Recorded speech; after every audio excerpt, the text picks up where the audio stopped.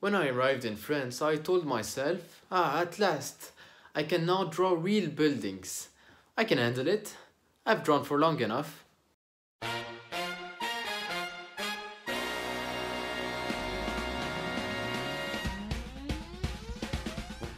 Buildings in France, especially in Paris, are so detailed. Let's take for example the Palais Garnier, Notre-Dame de Paris, Palais Royal, Les Invalides, and forget about this one. Some of these buildings are very old, but Paris really changed when this dude, Osman, was like, hey guys, let's go wild. Well, thank you, Osman, now I have to spend an hour drawing a window. Alright, let's take the Palais Garnier. Its architect was Charles Garnier, and I honestly don't think he's human. About a month ago, I decided to draw parts of the Palais Garnier. That door took me 6 hours, when I realized it was just 2 lines in the actual plan. So now you know how detailed this building is. Well, guess what? The interior is even more impressive. I mean, come on, just trust me when I say he's not a human. The interior is incredibly detailed and almost everything has a meaning.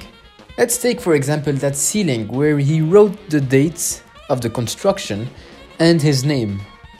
About these heads, they all have a meaning of course, and this one indicates the north. This angle is supposed to represent an eye or something, I don't know, I'm lost honestly. By the way, I totally respect these architects. At least their buildings don't look like this. Or that. What the hell?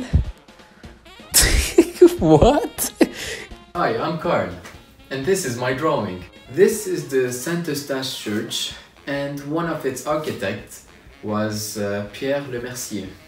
Well, at first glance, you're all probably like, oh whoa Carl, that's so detailed, I thought you were having trouble drawing these buildings. Well, that took me 40 hours, man. And just so you know, in 40 hours, I could have done 40 workouts, slept an extra hour every day for 40 days, learned Spanish again, y hacer la mitad de un proyecto en arquitectura en mi primer año. Oh, sorry, I meant do half of a project in architecture in my first year, of course. I'm just going crazy. Thank you, Pierre. Ladies and gentlemen, thank you for watching this video, and I hope that one day we all stop suffering.